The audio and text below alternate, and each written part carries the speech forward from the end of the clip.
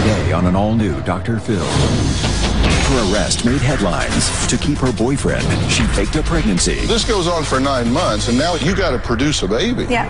Staged a fake casting call. I set up an audition. For a Bollywood film. Correct. And abducted a child. You took someone's baby, jumped in a cab, and disappeared into the night. I wasn't going to steal the baby. I was just going to borrow it. What do you mean you're going to borrow? You borrow a cup of sugar. Plus, you don't have any boundaries. I do not have feelings of guilt. I don't have a conscience. It's possible that I could one day kill somebody. Sociopath. I have cut myself. It's one of the hallmarks of being a sociopath. Actually, that's not a hallmark. Or con artist. You're in disguise. Are you working a scam now? Let's do it. Why don't we stop all the drama, stop all the fighting, and let's go get you better. Here we go. Have a good show, everybody. If I can help get this family back on track, are you willing to do that? Ready, free, take. This is going to be a changing day in your life. Go, Dr. Phil.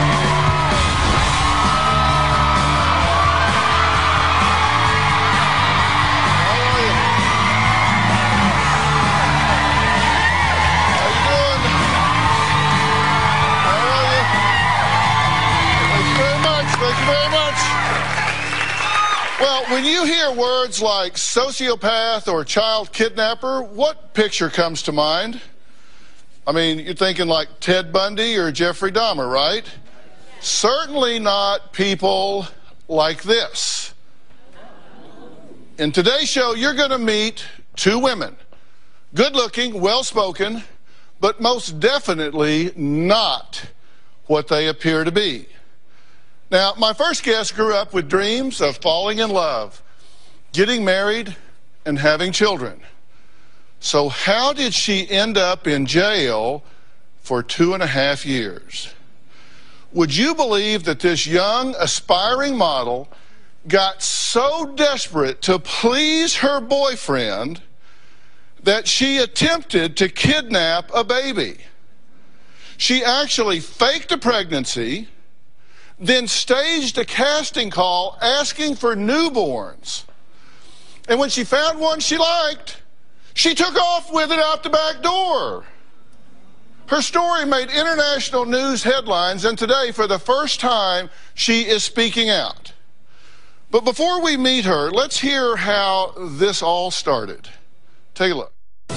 My boyfriend and I were on an on-again, off-again relationship for 3 years. I really loved him. It was the first boyfriend I ever had that was a serious relationship. One day his friends were looking through my purse and they found a missed period that I wrote down. His friends told him I was pregnant. I had to pretend I was pregnant because I was afraid to lose him. And, you know, his friends were trying to break us up. I gave up so much of myself and my career and my money to satisfy his happiness. I lost a piece of me. So because I lost all that, I didn't want to lose him. 5 months after I told him I was pregnant, we broke up. And that was the most heartbreaking, the most devastating experience. I gave him like thousands of dollars and I lost that money. I lost my friends and I just felt like I had nothing. After he broke up with me in Canada, I moved back to New York and I just really want to hurt him really bad. I decided to continue lying about being pregnant. I figured, well, he would buy things for the baby. In order to convince my boyfriend I was pregnant, I had to make it look real. I got a fake padding and I put it underneath my dress and took the picture and put it on Facebook. While I was in court, they did show the pregnancy picture. I was just trying my best to make it look real because he hurt me, I just want to hurt him. When everything was happening, I was happy, even though it sounds really wrong. I felt that justice was finally served. And now I was trying to figure out, okay, what am I going to do now when the 9 months is up? I figured I would just run off and make him think that his kid is with me somewhere around the world and he'll never find me again. But it didn't turn out that way. Okay, now, most people would think faking a pregnancy is bad enough. But Michelle didn't stop there. By the night, I was feeling very overwhelmed. My boyfriend kept asking me to show him the baby, show him the baby, show him the baby. I was just panicking, I was under a lot of pressure. I had no choice, I just had to show him a face of a child that looked like him. The plan was I was going to set up an audition. People would bring in their babies. I would find a baby that looked like my ex. I would take the baby quickly out the back door, and I had a cab waiting to take it, show him, and then bring it back to the couple. I was never planning to kidnap or abduct the baby for a long period of time.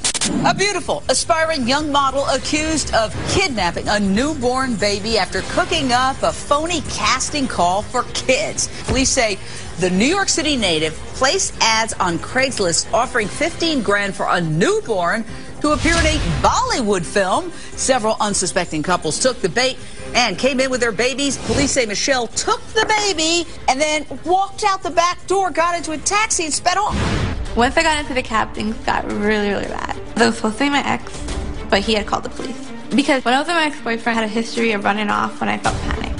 He thought I was putting one of my runoff tricks again, and then he ended up calling the police because he thought that I was running off with his child.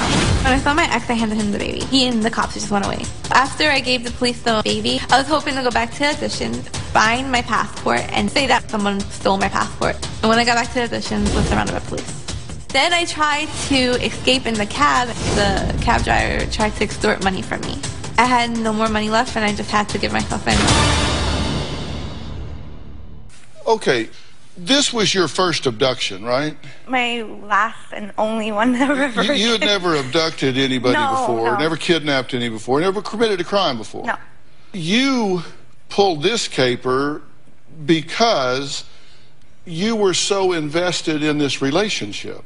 Correct. And you were really in love with this guy.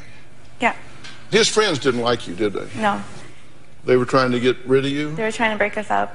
Then they find these notes going through your purse. What are they doing going through your purse? Just trying to be nosy to get info against me. So they find this note that says you're pregnant, and you say, no, I'm not pregnant. But they didn't believe you. No. And so that's when you had the bright idea. I just felt that if I did it, maybe I can have some kind of control and try to... This is power. Yeah. You want to believe I'm pregnant? I'm pregnant. Yeah. Yeah. So how did it work at first? He wanted me to go for the pregnancy test, and I faked the pregnancy test. All right, and so then you showed it to him? Yeah. Okay, but then, pretty soon, you found an ultrasound from a friend. Correct. And said, here, I'm having a girl. Right. At that point, you're like really into it. Well, at that point, you start to believe that you really are having a baby when you're not. Like, you become so unhealthy in your mind. So you convinced yourself? Yeah. Did anything go through your mind along the way, like, this is getting really crazy? It got crazy from the get-go. No, but I mean, at some point, you named this baby. What was your name? Valentina. Valentina. You named this non-existent baby. You had a foam rubber baby. You bought a baby bump, right? Right. And you named it Valentina, and you're posting stuff up, pictures. They use this picture in court, right? Yeah. I just thought that maybe it would make him be more realistic to believe that I was telling the truth. Well, you want him to be more Yeah. realistic. You're like mayor of Fantasyland, but you want him to be more realistic. We need to snap him too. And you're registered at Babies R Us, and you thought he would start buying you stuff. Yeah, well, he owed me money, and I just wanted the money back when we broke up. But he wouldn't give me the money back. So I figured, well, if I lie to him and he bought stuff for the baby, I would get my money back. That's all I really wanted at first after we Well, you broke said up. you wanted revenge at first. Yeah. Originally, I pretended to be pregnant to have some kind of control of the relationship over his friends. And then when we broke up, I felt hurt, and I just wanted to hurt him. And then as the relationship went on, when he thought I was still pregnant, he started to change, and I felt guilty, and I just wanted to tell him the truth, but I didn't know how to because I was afraid of losing him like I did when we first broke up. But how many times had you broken up? Maybe 10. 10 times? Why was 11 any different? I mean, 10 times, 1, 2, 3, 4, 5, 6, 7, 8, 9, 10, and the 11th time you say, okay, now I'm pregnant? And you said the gifts from him you wanted to get the money to finance your singing career? Right. That's a business model.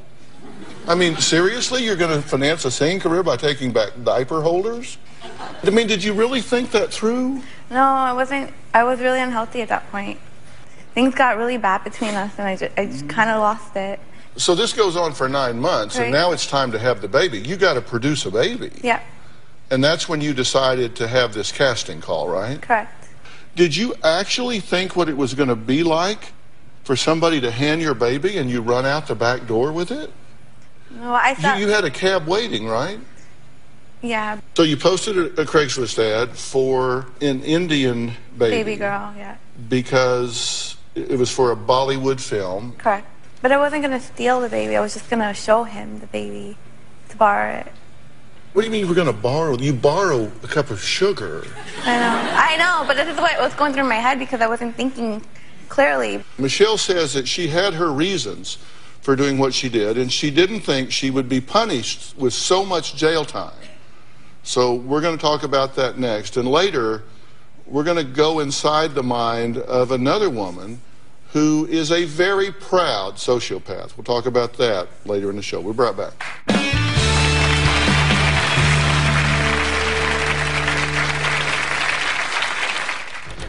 Most people wouldn't think that sociopaths would look like me. Typically, I don't feel bloodlust, but sometimes I do.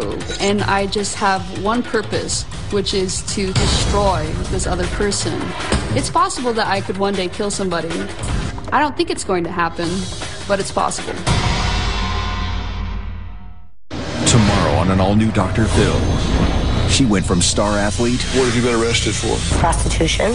to call girl. Did you perform in a homemade sex tape? These things are in the past. It's over. Is she irresponsible? My sister is an unfit mother. Or is her sister She's evil. Like, that is evil. plotting against her? I want Quincy to be with her. You think that's insincere? I don't trust her at all. Then on Friday, she says, marry my ex and you'll be sorry. She wanted to warn me about 10. I'm wondering if part of you doesn't want him being with someone else. That's Friday. Once my story hit the news, I was devastated. A beautiful, aspiring young model accused of kidnapping a newborn baby after cooking up a phony casting call for kids. I couldn't face myself. Like, I didn't know how I was going to turn things back around. Everything I worked for my entire life was done out the drain. No, people were talking about, like, oh, well, she's only famous because of this now. But that's not what I want to be famous for. I was famous before for my modeling, so why throw it in my face because of my crime? Well, Michelle made headlines when she faked a pregnancy, staged a fake casting call, and then actually abducted a child, she says is borrowed, to pretend like it was her own. She served 2.5 years in prison. And she says she wasn't expecting such a severe punishment, especially since she surrendered and turned herself over to police. Take a look. Honestly, if I wanted to keep that baby for myself and not give that baby back, I could have gotten away with it. I could have not gave the baby back and just ran off. When they arrested me and I turned myself in, I said to my lawyer, I said, well, how come me turning myself in doesn't count, or me, like, bringing the baby back? None of that matters. But they're just concerned of that I abducted a child. I think it's outrageous because it was a nonviolent crime, and I also returned and turned myself in. So why would someone give me 10 years for turning myself in and returning it? Like, yeah, the act was done, but 10 years is a little too pricey. Like, I wasn't thinking about the stranger's feelings. I was thinking about my own feelings. So yeah, I'm wrong there. But compared to everything else that goes on in the world, no, I don't think it's the worst thing. You're not being real with yourself about this yet. And somebody needs to tell you the truth about this, because you are an intelligent, attractive young woman with your whole life ahead of you, but you've got to grow up and wake up. I made a list out of all of the things that you've said to us. We recorded a lot of interview with you, right? Right. And I found a set of statements that I thought were particularly revealing. Okay. Number one, you said, I had to pretend I was pregnant. And I had no choice. I felt that way at the Okay, time. now that's not what you said then. That's what you said now in a contemporaneous interview with us now. As you were explaining what was going on, you said, I had to pretend I was pregnant. You're explaining now. Here's why I did. I had no choice. I needed power. I had none. I'm not taking this out of context. I have the entire context, and I can pretty much quote this entire interview to you verbatim. Test me. Okay. Okay. You're telling yourself that now today. That's not true. No, I don't believe that today. I meant I felt that way at the time. I'm glad to hear that. Yeah. Next, you said, compared to everything else in the world, no, I don't think it's the worst thing. You took someone's baby and ran out the back door, jumped in a cab, and disappeared into the night at 11 p.m. Do you have any idea the trauma that creates to a young couple? And I learned that the hard way from going through jail. But compared to other crimes, I do agree, yes, it's not the worst crime. But it's a horrible crime. You cannot trivialize that. You're trying to say, hey, but let me finish. You said, I was the victim of a man. But it's not an excuse. I don't need to victimize myself. That's what you said. But that's how I felt at the time. That's how I felt. You said, we broke up. I wanted revenge. It seemed natural. At the time, yeah. But that's not natural. You get that now? But I was trying to explain to you what I was thinking and going through at the time. You said, because no one would believe me, I wasn't pregnant, I decided to use this to my advantage. And I did. But it wasn't to your advantage. Do you get that wasn't to your advantage? No, it made things worse. It made the situation worse. It made it real worse. I thought if I continued to lie, then my ex would buy me baby stuff and I could get money for it. I needed money for my music career. You realize how devastatingly self-destructive that was. Yeah, and I was very self-destructive at the time. And I realized how deluded you were, because you also said, I actually started to convince myself I was pregnant. And I did. This was all at the time when I was emotionally unstable. You said, I did feel some justice. I had to find a way to get a baby.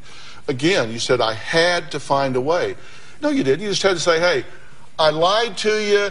You're a jerk. We don't belong together. Bye. And that's what healthy people do, but I wasn't healthy-minded. But you would say that now. Yeah. You said, and you said this now, you didn't say this at the time, you said this now, those families shouldn't have let me take their children into another room that late at night. I thought that was crazy. I gave the baby back and turned myself in. Does none of that count? I think the parents should have been charged. No, I didn't say I think the parents should have been charged. Yes, you did say you think the parents have been charged. You sure it wasn't a misunderstanding? No, seriously, you guys were asking me questions, and I was trying to answer according to the questions they were asking me. But every time I would tell my point of view first, then they asked me the question, and then I would try to answer. I just feel that maybe you might be trying to change my words a little bit around. Why would we do that? Well, I'm on a talk show and you want ratings? I don't know.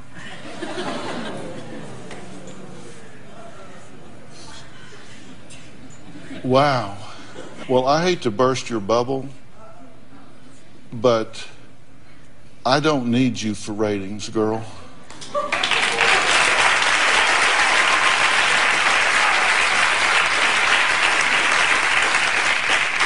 And if I was going to do something to get you for ratings, changing your answers to say, I think they should have been charged, how does that change the story? But I was trying to explain to them, this is what people told me. This is not how I felt. I'm just saying people have come to me and say they thought they should have been charged. So you did say it. But you were just saying what... But not about my feelings. I'm talking about what someone else has told me. And you were saying they're just concerned that I abducted a child. 10 years is a little too pricey.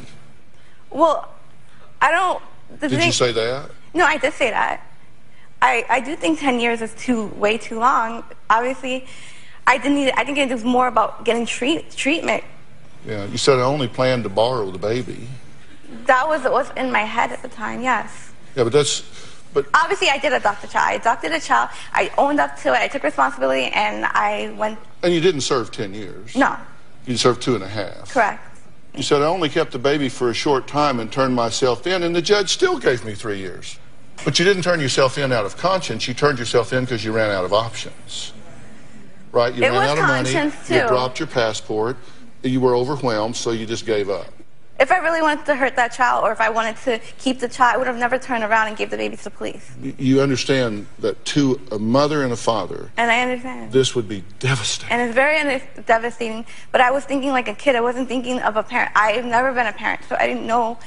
But now, after doing this, you realize the gravity that this had. I really do. Now, coming up, Michelle says she didn't really hurt anyone by kidnapping this baby. She certainly didn't hurt the baby, that's true. But her family feels different. And they sent me a message that they want her to hear. This is part of the fallout from this that she needs to own as an adult. We'll talk about that and hear what she has to say when we come back.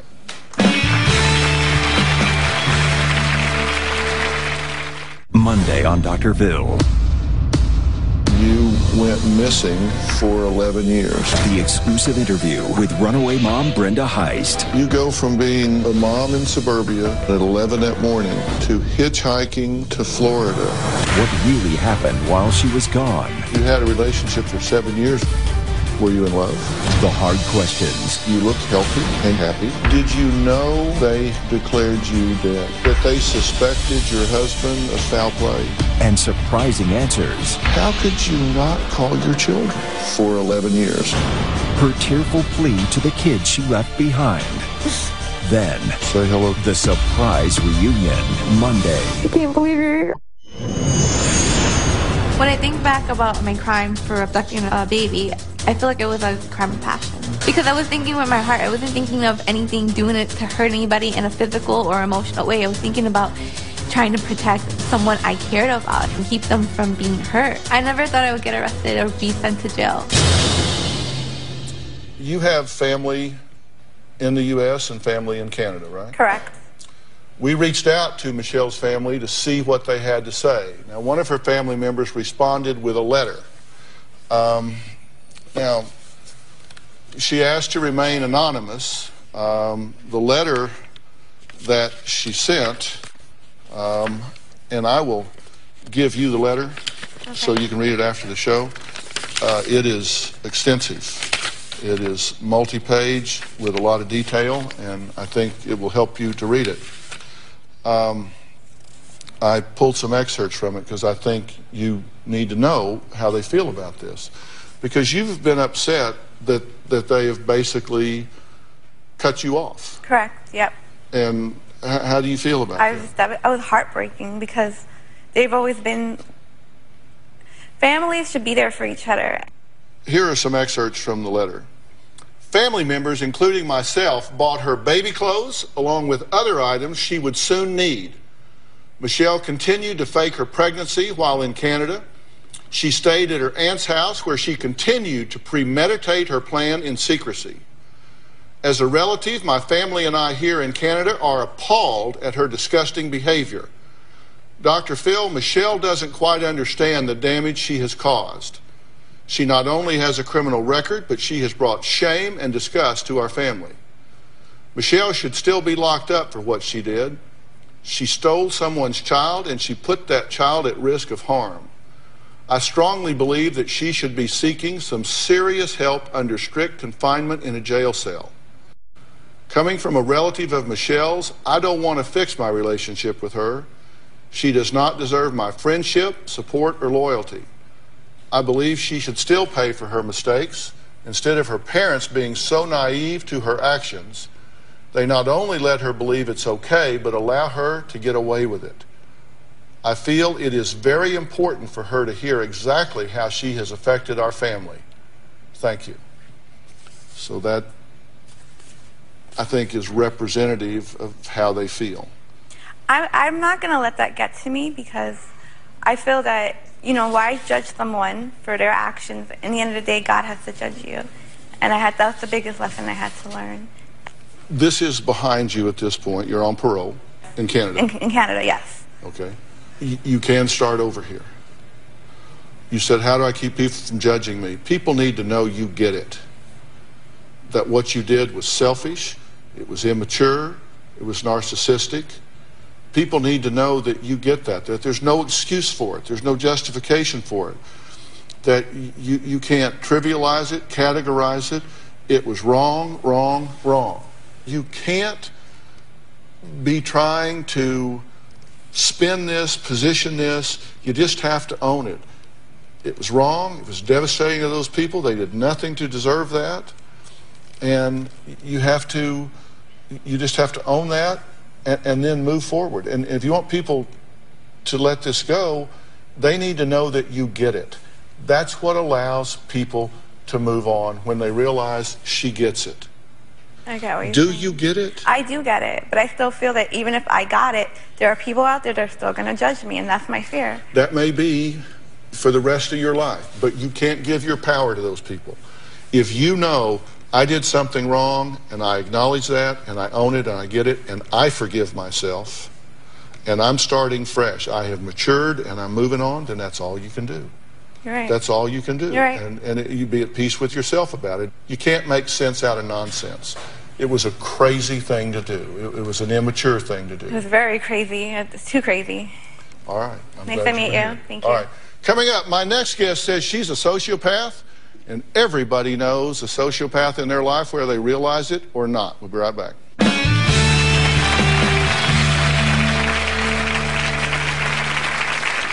One of my favorite pastimes is ruining people. When I think of ruining somebody, I can't help to salivate the way that you might when you're thinking of a juicy steak.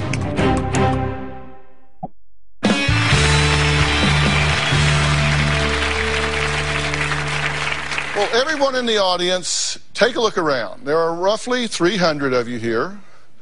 What if I told you that there is a chance at least 3 of you, but as many as 12 of you are sociopaths? It's surprising, but true. My next guest believes that she is a sociopath, and she has many of the traits to prove it. Take a look. When most people think of a sociopath, they think of Hitler, they think of a serial killer, they think of the embodiment of evil. Most people wouldn't think that sociopaths would look like me. I have been diagnosed as a sociopath. I don't feel guilt. I don't have a conscience. I can be very charming, superficially so. I have very shallow emotions. I have carefully crafted my persona over the years, and even now, most people believe that I'm from a foreign country because I speak with a slight accent. This language that I've perfected is both different enough but familiar enough that it's intriguing but comforting. Even though I'm a sociopath, I do have a moral code. I'm an active practicing Mormon. I actually have a pretty normal upbringing, stable middle-class home, and I have what most people would consider success. I've made well into the 6 figures. I've had high-powered attorney jobs. I've been envied by many, and now I'm a law professor. I see almost every personal interaction I have as a game to further effectuate my goals, to get ahead, to have more power. One of my favorite pastimes is ruining people. I mean that I'm able to get into their head in such a way that I become sort of a puppeteer. I do something and they react in a particular way. It's very satisfying. When I think of ruining somebody, I can't help to salivate the way that you might when you're thinking of a juicy steak. In some ways, I think my enjoyment of ruining people is the best reflection of my sociopathy. It is probably my most malicious personality trait.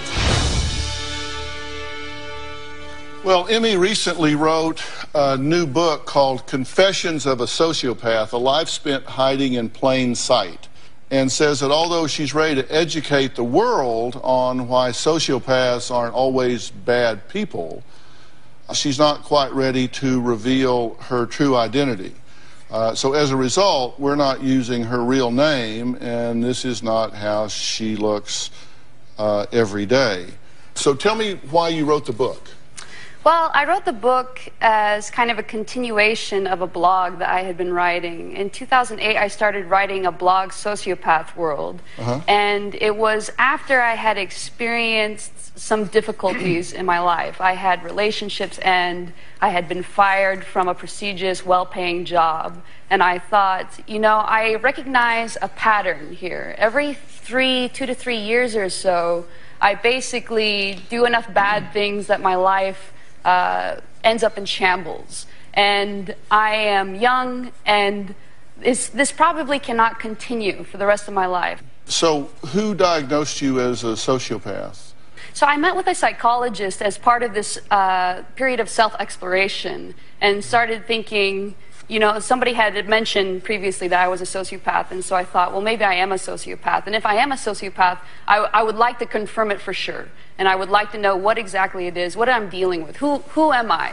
Everything you're describing is very inconsistent with sociopathy. Everything I'm talking about, self-introspection? You're talking about insight and self-discovery and things that are just not consistent with antisocial personality or sociopathy at all. Are you speaking right now with this this cultured accent that you say that you have? I think so. I myself Because I don't hear an it. accent. I don't hear it either. You say you've worked on it to the point that it's familiar and intriguing. Do you think it's familiar yet intriguing? I don't hear it at all. A lot of people don't hear it at all. So maybe that's its secret power. It could be. You say that you shape your self-presentation. If you're kind of a shapeshifter, what am I dealing with now? Is this right? Is this you? Is this a whole scam? It's a very good question. When I say that when I say that I adapt to every situation, mainly I mean there's not really a default sort of shell. What am I dealing with today? Like, for example, you're in disguise today. Right. Are people that know you going to recognize you? I don't know. Are you working a scam now, or are we having a genuine conversation? Well, Because I don't know. I wouldn't say that I work a scam every minute of the day. You say ruining people. You love the way that phrase rolls around your mouth. Right. You like to imagine I've ruined people or seduced someone to the point of being irreparably mine. Right. I comment on the desire to exploit my admirers or kill babies and cute animals and don't even need to laugh or smile for people to think I'm joking. I'm continually shaping my self-presentation so I can control what people think of me. You say continually, so I'm just wondering if you're doing that now. Yeah, yes, I am doing it now, but I don't think it's quite to the extent that people think. Well, and this is exactly why I'm here, is to hopefully demystify sociopaths a little bit and to challenge some of the myths. They're not very mystic to me. They're just... They're not. No, they're just users and abusers. Do you know sociopaths then? Oh my, yes. They're more common than people think. Let's take a break. I think at one time or another, a lot of us have wanted to kill someone or wished ill will. But when M.E. has those thoughts, does she ever think about actually doing it? She talks about this in her book, and I'll let you hear what she has to say about it when we come back.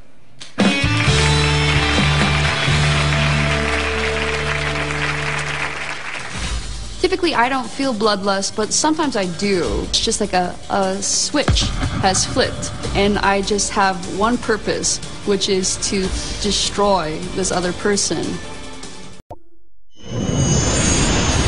I never use knives. I have learned to make recipes without using knives because I'm not able to force myself to be careful enough with a knife. If it starts getting close to my fingers, I just close my eyes because I think it's likely I'm about to cut myself, but I would rather not watch myself do it.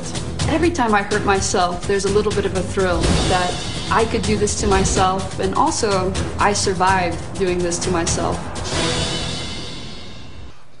Like sociopaths portrayed in the movies, Emmy admits that she's had real thoughts and dreams of killing people. One of my first recurring dreams was a dream about killing my father with my bare hands. At the time, I must have been 8 or 9, and in the dream, I knew that he was going to kill me. And so I was planning on running away, and I would try to gather as much as I could so that I would be able to survive on my own. And one of the things I remember trying to gather was a knife. I actually enjoyed having the dream because I felt that every time I had the dream, I got quicker, I got better at collecting the things, until finally I did succeed in killing my father and running away. After I woke up from the dream, finally having successfully killed my father, I felt a sense of calm and power, that I also had control in this relationship. Typically, I don't feel bloodlust, but sometimes I do.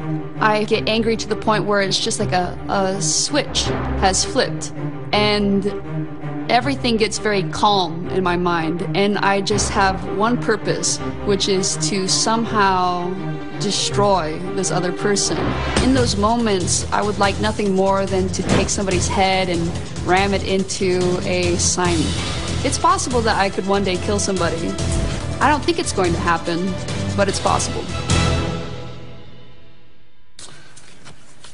Wow. Let's talk about the knives. You say you don't trust yourself with knives? Yeah, I'm terrible at knives. I have cut myself. I have scars all over my hands.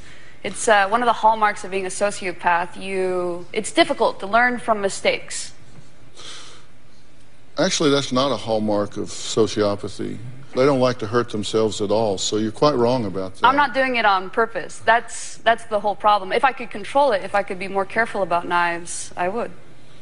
Yeah. You said one of the reasons that you wanted to maintain some anonymity is there are people that you've ruined or hurt in the past that might, given these confessions that you're making, might go, oh, now that she's made that confession, I might use that against her to get some type of retribution legally or otherwise. My primary reason for staying anonymous is that I have a family and little relatives, nieces and nephews that have done nothing to sort of bring any sort of notoriety to them, their own selves. So you care about them? I do. I care about them in particular ways. I do. I feel love for them. How do you square that up with your reading about sociopathy? Well, so it's interesting you keep mentioning of these traits that you think are or are not, and there's actually a lot of uncertainty about which traits sociopaths have. Most of the research that's been done has been done with prisoners in prison, mostly for violent crimes. So you can imagine that when studying prisoners who have been accused and convicted of violent crimes, that you would see a lot of violence. I don't know what that means. You said I'm a rat and I'll take advantage, and I can without apology, every advantage I can without apology or excuse. And you say that you don't have any boundaries. You don't have an off switch in your brain telling you to stop. I do not have feelings of guilt. So guilt is primarily what people feel and associate with a conscience. So you would say that I don't have a conscience. That doesn't mean that I don't have the ability to make decisions. I obviously make decisions. I made a decision to come here. I make a decision to stay anonymous, to protect my nieces and nephews. M.E. says she thinks she wants to have children of her own and would be happy if they were also sociopaths. We'll talk about that when we come back.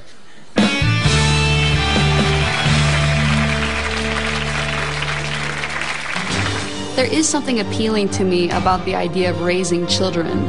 Perhaps it's having little people that I can shape, that represent an extension of myself. If I had a child and I realized that he wasn't a sociopath, I think a little part of me would be disappointed.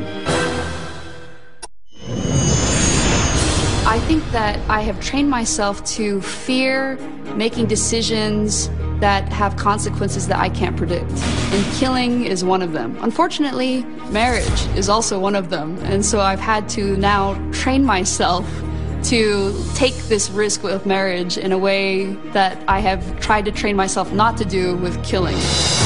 Part of the reason that I want a family, honestly, is because my church says that I should be married and that I should have children. There is something appealing to me about the idea of raising children. Perhaps it's having little people that I can shape, that represent an extension of myself. I feel like I would be able to guide a little sociopathic child well and help them be successful and really enjoy life. If I had a child and I realized that he wasn't a sociopath, I think a little part of me would be disappointed. How do you think you got this way? You think it came from your family, or you think what? So my research has suggested that it's part genetic, approximately half genetic and half environmental. You said that if people try to guilt induce you about the way you are, that it makes you angry. Well, there's something sort of offensive about it. It would be like if somebody realized that I was deaf or something and continued to sort of speak and rant at me in a way that I could not understand. I wouldn't seek to guilt induce you. But I would feel sorry for what you miss in your life. As you say, every 3 years you self-destruct. You get 3 years experience 10 times over. You never get to the 4th year, the 5th year, the 6th year, the 9th year, the 10th year, the 12th year. I hate that for you. And that's one of the reasons why they say sociopaths do not learn by experience, is because they sort of forget what's happened and they start anew over again. Emmy's friend and co-worker is joining us on the phone. She says she wants to know why Emmy doesn't manipulate her. Hello? Hi. How do you know she doesn't? I don't, really, actually. But I can say that I've never felt the effects in the way that she describes in her book that she's done to certain people. Maybe she's not as good at it as she thinks she is. Interesting. I don't know. You know, I've never personally observed the behavior that she talks about. I've heard bits and pieces of it secondhand, and now I've read a copy of her book. And it disturbs me. I have to admit that.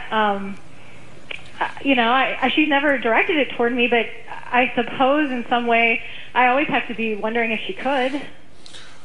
Well, Emmy, is she right? Have you never turned your guns on her? I have sort of, over the years, since 2008 when I started writing the blog, tried to be more conscientious, particularly with my friends and with my family. And so I think that I might have never actually manipulated her. That doesn't mean that I don't, in small ways, humor her. What would you like to see from your friend, Emmy, that you don't get? What I want to see for her is what you touched on, Dr. Phil, is that I'm concerned that as a friend, she's never going to have a full life. She's never going to have a real relationship if all she can really operate on is this level of manipulation. And, of course, that's the whole problem from this type of adjustment or maladjustment, is their perception is that it's working for them, and so their motivation to change is very low because they don't know what they don't know and don't know what they're missing. As a result, they don't tend to change much. I appreciate hearing from you, though. All right, next, do you know a sociopath? I'll tell you how you might spot one when we come back.